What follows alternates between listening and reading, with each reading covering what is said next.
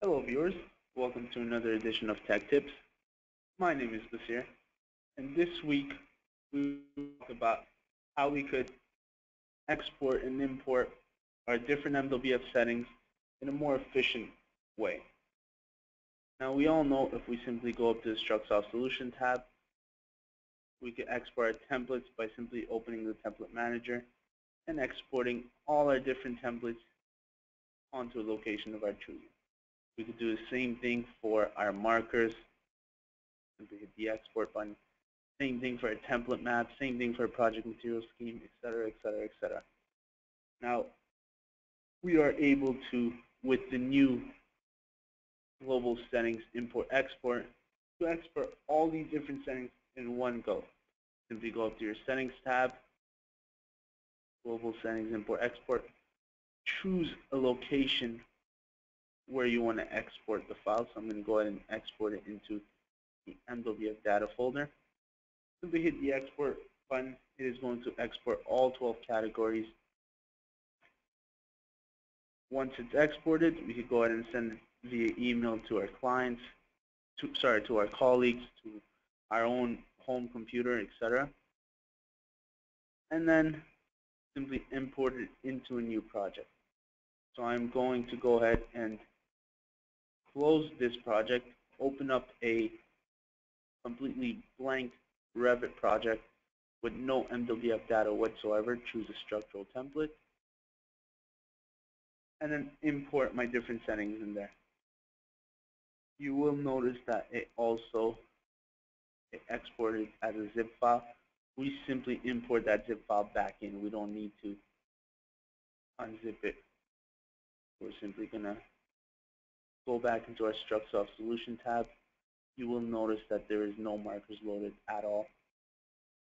We're simply going to go ahead into our global settings import-export and simply choose a location for which to import back our settings.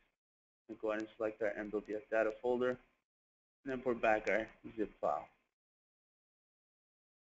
So it is importing back all 12 of our categories.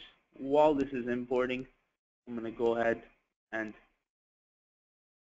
unzip this file for you, just so we can see more in depth as to what exactly we exported and what we're importing back in. Now, after you unzipped it, you have the choice to import only certain things that you exported. So you may export all your settings, but just want to import in your project material scheme in your markers, for example.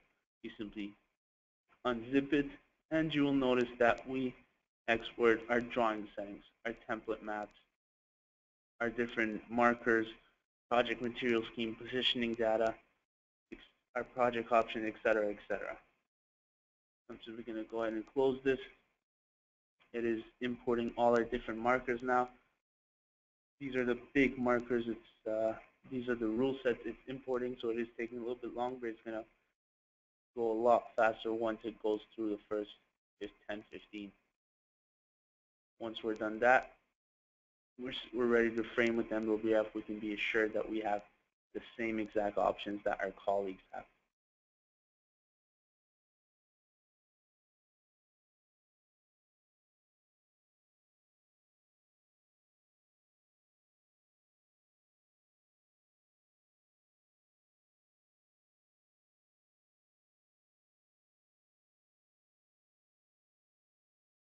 There you go. This is where it starts picking up speed.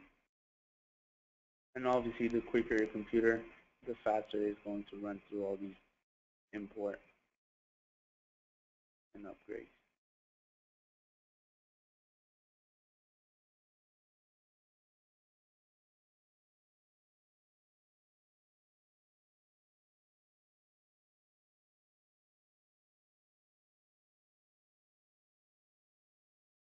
Once the import is complete, you can go ahead and close those, and we will notice we have our different templates along with our markers, for example.